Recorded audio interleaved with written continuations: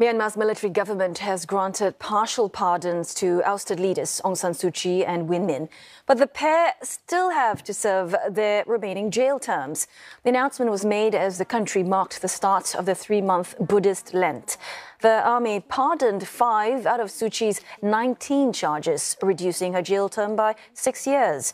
But this means the 78-year-old former de facto leader of Myanmar must still serve a remaining 27 years jail. Ousted President Myint's 12-year jail term was reduced by 4 years. Well, the pardons are part of larger amnesties announced as the army unveiled what it calls the world's largest sitting Buddha statue. More than 7,700 prisoners have been freed nationwide.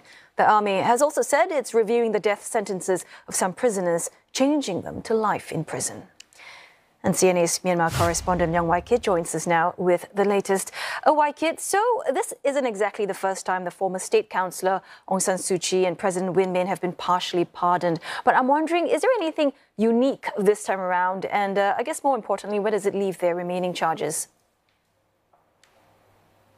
Right, Ateli. I think it's simply because of the build-up of events leading to this announcement, whether it's by design or by organic means. Because for the first time in more than 2 years, we are hearing news about Aung San Suu Kyi again, because recently she was allowed to meet a foreigner, of course, that's the Thai Deputy Prime Minister, Don Pramudwinai. And since then, there had been a lot of chatter about Ms Suu Kyi's fate and movements, because various sources, in fact, have confirmed that Ms Suu Kyi has been moved out of prison to a house and has been detained there. And my sources even further added that the Myanmar army appears to be very committed towards pushing the country back on some path of reconciliation. But you're right, Oteli, this doesn't change the fact that Ms Suu Kyi currently still has to serve about 30 years in jail. Right now, her lawyers have started the appeals process. In fact, there have been 3 cases that has already been heard in court in July.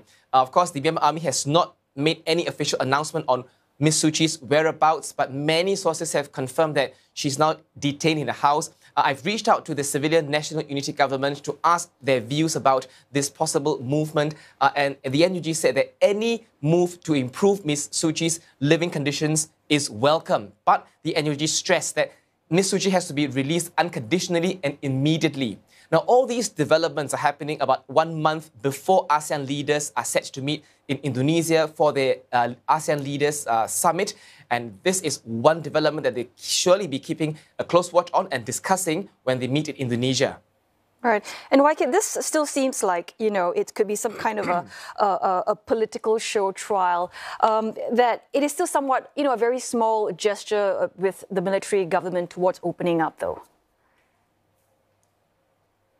Well, you're right. I mean, if you speak to various parties, they will have different perspectives. If you look at it from the Myanmar army's perspective, they will tell you that they are taking steps towards some sort of reconciliation, because the army could have easily not done anything, easily not given her any partial pardons. Of course, 6 years reduction from a 33-year jail seems very, very minute, but it also shows that the Myanmar army is not completely closing the door to negotiating with Aung San Suu Kyi. But if you swing to the other side of the scale and speak to other observers, they will tell you that this is a joke. In fact, one of the ministers from the NUG had told me that unlawfully arresting her and then reducing her jail sentence is not genuine freedom.